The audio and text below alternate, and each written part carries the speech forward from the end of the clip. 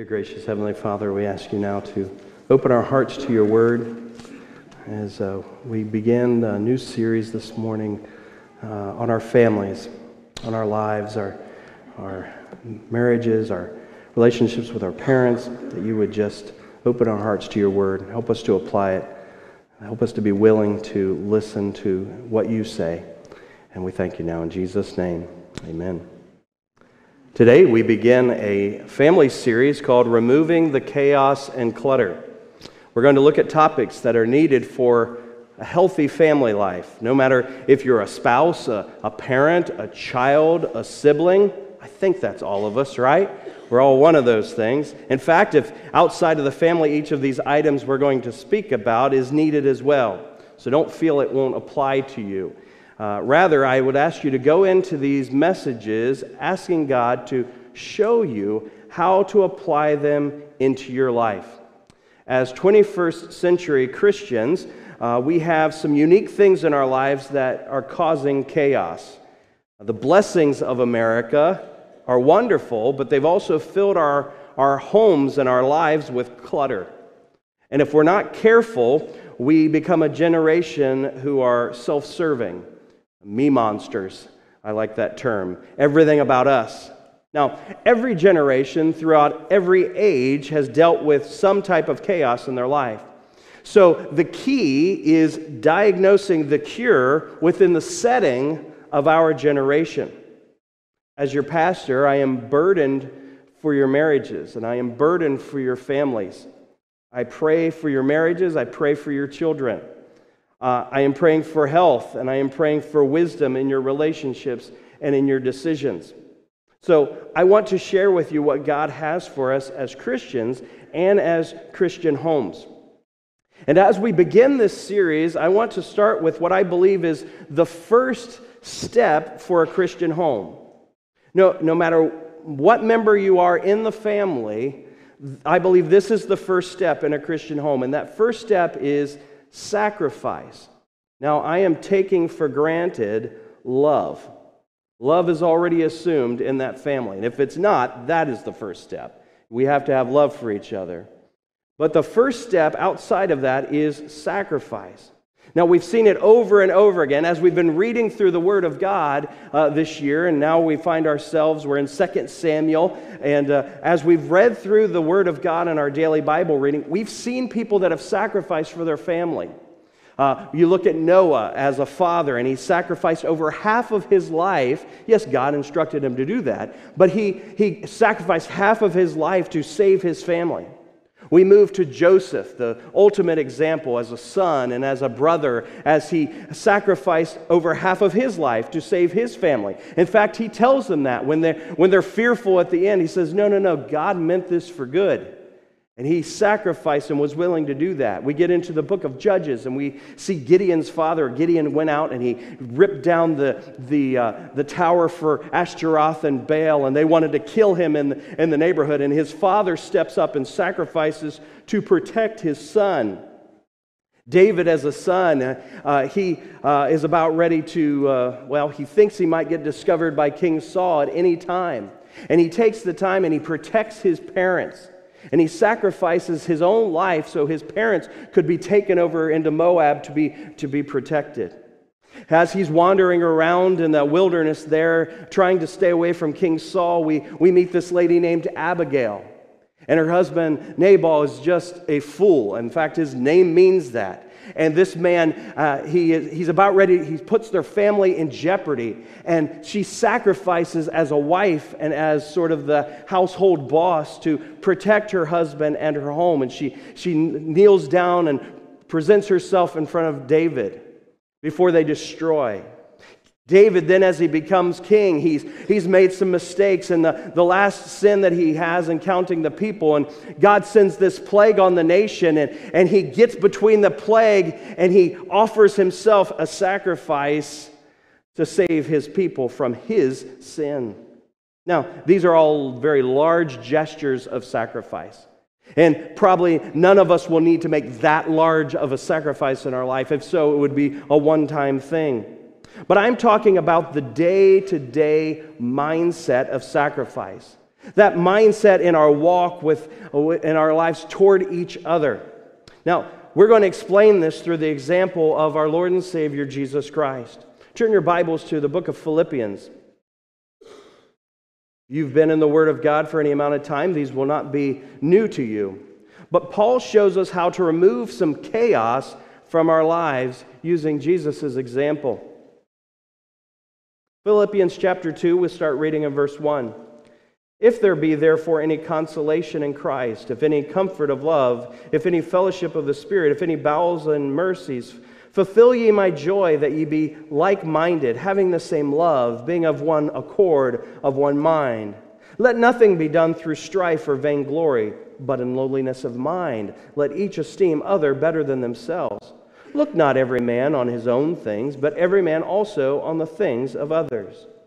Let this mind be in you, which was also in Christ Jesus, who being in the form of God, thought it not robbery to be equal with God, but made himself of no reputation, and it took upon him the form of a servant, and was made in the likeness of men. And being found in the fashion as a man, he humbled himself and became obedient unto death, even the death of the cross. We find ourselves here, Paul he is talking here to the church family, but I would think as we look at this, how much more this should be applicable to our physical family as well. So how do we start to remove chaos in our families? The first thing is don't look around. Start looking at yourself. Look at ourselves first. We cannot change others in our family. Even parents, we've realized we cannot change our children, right? And children, you know you're not going to change mom and dad. But who can we control? Who? Ourselves. Right, we can control ourselves. So there's three parts to this I want us to see. The first is this: submit, or better word would be surrender. Now, what am I talking about there? I'm not talking about parents surrendering to the demands of their children or surrendering to the demands of our family. We're not to turn over to everyone's wishes and to make ourselves a doormat. But verses 5 and 6 says, let this mind be in you, which was also in Christ Jesus, who being in the form of God, thought it not robbery to be equal with God. So our first step here is, let this mind be in you. What mind? The mind of Jesus Christ.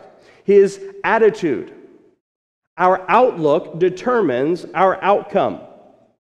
Our outlook determines our outcome. And when our outlook is selfish, the outcome is destructive and divisive in our homes. When we're always out for ourselves, our spouse or our kids lose security in us, right? When it's all about me, our spouse, our children, they lose the security of knowing we're there for them. The parents and the siblings lose trust in you. When our outlook is humble and the outcome is loving, and unity starts to be built in the home. We trust each other. We start to gain confidence and security, which then frees us to start to grow in our faith, and we can serve then each other without fear. Now, verse 6 tells us the form of God. We're supposed to have this mindset, but in the form of God, the outward expression of the inward nature. When Jesus talks about the form of God, he's talking about the outward expression of the inward nature. Jesus' nature was and is that of God. Why? Because he is God, right? So it wasn't robbery because he is equal with God the Father. Now this is important. Stay with me on this. We know that he is God the Son, but if we go back then to verse 5, we know he is God, but we're to have his mind and his attitude. So the point here is Jesus needed nothing. He had his glory, he had his majesty, he had his praise, he had a perfect communion and love within the Trinity. Yet, he didn't consider his position or his privilege something selfishly to hold on to. This is the key. Jesus didn't think of himself, but of others. So to get this, to have the mind of Christ means I can't have my privileges for myself, but I must use them for others. Each and every one of us have this, and we must surrender our privilege. Now, there are a lot of folks that can handle responsibilities. And we train our children to gain and to build up to where they're a responsible person. You know, we get to work and people that are responsible for budgets and personnel. But can we handle privilege? That's different than responsibility. We will either use our privilege to help others or to promote ourselves. Now note, by privilege, please understand this definition. I'm not talking about the guilt that people are peddling on college campuses and in the news due to our ethnicity or our upbringing. I'm not talking about that. I'm referring to privileges that give us choices and give us the means that we have that we can use to help other people, use to help our spouse, our child, our siblings, or others, and bring glory to the Lord instead of bringing glory to us. Let me give some examples. Dads that are here today, I don't care how old your kids are. I don't care if they're up in the nursery or they're 50 years old. Use your strength and experience to help and teach your kids. We have privileges. We can spend all of our time on our hobbies, on our pursuits. Drop the pride and build your children up with your words instead of tearing them down. Surrender the pride. It's hard to do sometimes. We almost feel threatened when our child starts to grow. Surrender that pride. Husbands, you're probably stronger than your wife. Maybe you're not, I don't know. But you're probably stronger than your wife. Leanne can throw a good punch in the arm, I tell you, But you can use your strength to make your wife secure or for her to be scared of your next reaction. Wives, you're probably quicker to pick up emotionally on what's going on around you. You're a team. You're not his mom. And try to help him out without demeaning him. Surrender that privilege of knowing what's going on and allow yourself to build up your husband. Mom, your experience, your abilities are far more developed than your kids. They should be. You're older. Help them see the needs. Surrender the need to beat them over the head with their mistakes. I'm not saying don't correct your kids, because they need that sometimes. But are you building them up into what and who you want them to be as adults? Surrender that. Surrender that privilege. When we talk about privilege, I sort of think of this past study that we just finished with the angelic beings. And remember when we consider Satan? He's the ultimate example of this, the most beautiful, highly positioned of the angelic beings. Yet he used his privilege to say, I will, 5 times, I will, for self-promotion.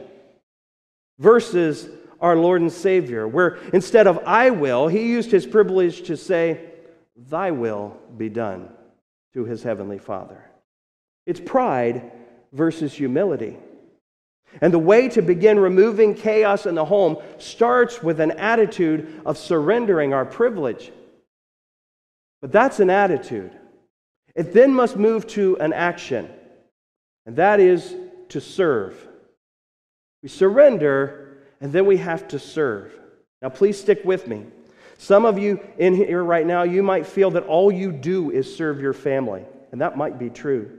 You feel like they don't do anything to help themselves or to help you at all. Verse 7 tells us, but made himself of no reputation and took upon him the form of a servant and was made in the likeness of men. A change of attitude, surrendering, is great, but it must be followed up with action in our lives. We cannot just be talk, all right? I hear a lot of talk, I see a little bit of action. We're experts in knowing what things should be done when we're talking about it, but when it's time to get them done, then we're good at talking about how it won't work. And that's pretty much the definition of a politician, right? No action. Jesus Christ is the expert in actually getting the work done. Note at the end of the verse, the same word we saw used in verse 6, he was in the form of a servant. In the form, he says in verse 6 there, it talked about being in the form of God. Now we see him taking on the form of a servant. Now remember, the form means the outward form of the inward nature. The key, Jesus isn't playing a role here. He's not pretending to be a servant. His very nature on earth was that of a servant. The creator of the world, he made himself of no reputation. He laid aside his royalty. Creation put on creation. He became flesh. And not just flesh, the body of a servant that died on the cross. The one who said, "Let us make man in our image, after our likeness," now came to earth. We see God made us with all of his attributes. The attributes of intellect and of emotion and will. But Adam, he marred that. He marred that image. And we are now controlled by our sinful nature. Not as God intended us. But when Christ came, we got to see exactly what that nature, what that perfect nature was supposed to be. 1 Corinthians 15:22 says, "For as in Adam all die, even so in Christ shall all be made alive." It is only through trusting in Jesus Christ that our image is remade to what God would have us to be. We're saved by believing in Jesus Christ. We know this, right? The perfect man, his death, burial, and resurrection for our sin. He became a servant for that main purpose. Well, he wants us to be a servant as well. This next step involves action, having Christ's mind of humility. Now, don't answer this out loud, but how many of you sometimes feel like a punching bag for your family? I'm guilty of doing that to my family. Not treating them the way I should. I'm sure Leanne has felt that way. My mom, my kids at some point. And if we'd admit it, probably all of us have not treated our family like we should. And they felt like they're just never going to win. And in our lives, it is knowing ourselves and accepting ourselves, then yielding that to Christ's use. And just as it was a choice to surrender our privilege, we also now have to choose to be a servant. Verse 7, the phrase says, Christ made himself of no reputation. He emptied himself of the privileges of Godhead to serve mankind. This is putting it into action. This is putting others before ourselves. You might be thinking, well, why in the world would I want to do that? Look what it cost Jesus Christ. Well, let's look. Let's consider our marriages. A marriage is a perfect example of this. When we drop our attitude of entitlement to our spouse and choose rather to seek their best first, what happens? If they're seeking our best first and we're seeking their best first, what is occurring there?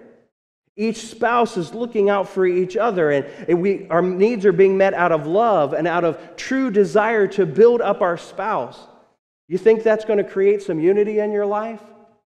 Without a doubt it is. So instead of guilt or manipulation or obligation and duty, we're meeting this now out of love and out of concern for our spouses. Dads, I know that God has placed you in the home as the spiritual leader. That means you're to follow Christ's example. And his example isn't lording over us, is it? That's not how the Lord treats us. And we're supposed to be this way to our family, serving them.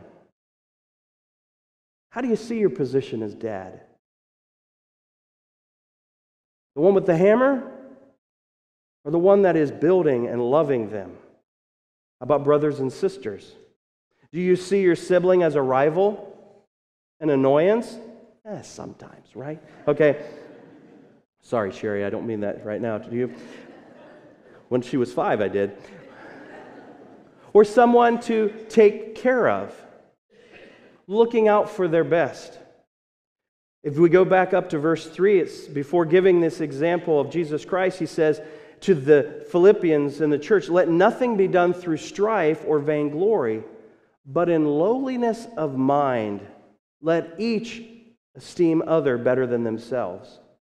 All of this was to be done so they could be like-minded, have one mind, have unity.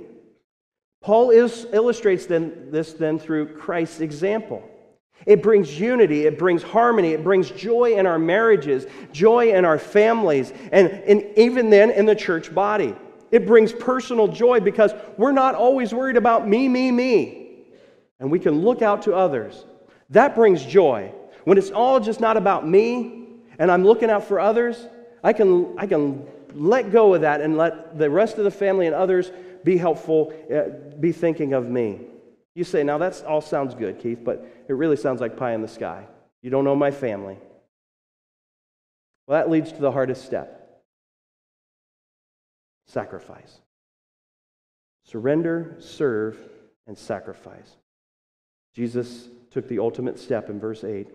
And being found in the fashion as a man, he humbled himself and became obedient unto death, even the death of the cross. The ultimate sacrifice. We all know that there are a lot that are willing to serve as long as it doesn't cost them anything. Right? I'm willing to do that until it actually costs us. Here's the decision that each of us must make. Will I sacrifice when others in my life don't or won't? Will I sacrifice when others in my life don't or won't? It's risky. I'm not going to lie to you. It's risky. What if my spouse doesn't reciprocate and just lives like some narcissist, expecting me to love them and to serve them without reciprocating it back to me? It's true. You may not always be treated with gratitude or acknowledged for your actions. That's sacrifice. In fact, you might be ridiculed. You might even be misunderstood by your family or even taken advantage of while you're serving your friends and your family. I'm not building this up, am I? But there is an interesting truth that we find in the Word of God. Throughout Scripture, when someone is pushing themselves up with pride, that pride is always pushed down, down, down. But when someone is humble for Him, that humble servant is brought up. The path should be in our lives, the more we receive, the more we sacrifice, and we will see more of God's blessings. I challenge you to see if this is true. Do you want joy in your family life? Are your relationships crushing you? Try this recipe. Try surrendering your privilege. Enable so that you can be a servant. And having a servant heart and the deeds that allow you to then sacrifice to accomplish what God would have us to do. And it results in this. It results in a heart and a mind that's focused off our problems. And we've given those and left them in God's hands. A life that is blessed by God. And God will honor His word. Do we believe God will honor His word? Do we believe God will honor His word? Sometimes we have to step out in faith. We say that. This is where the action comes in. Now, I am not promising your family is going to turn around in days or even weeks, but God will honor those who honor His word. I have watched families apply God's word and see improvement and see loss. In each case, those following God felt His presence, though, and experienced peace in their life.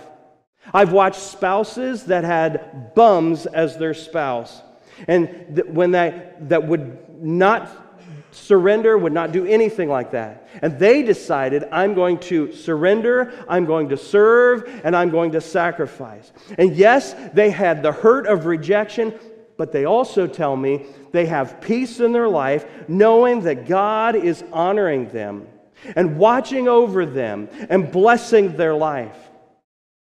I've seen many follow God, and I've watched how the hearts of their family were melted. The heart of their parent, the heart of their child, the heart of their spouse. I want to give you a firsthand example. I had the opportunity to watch this. In 1989, my wife Leanne started attending Friendship Baptist Church.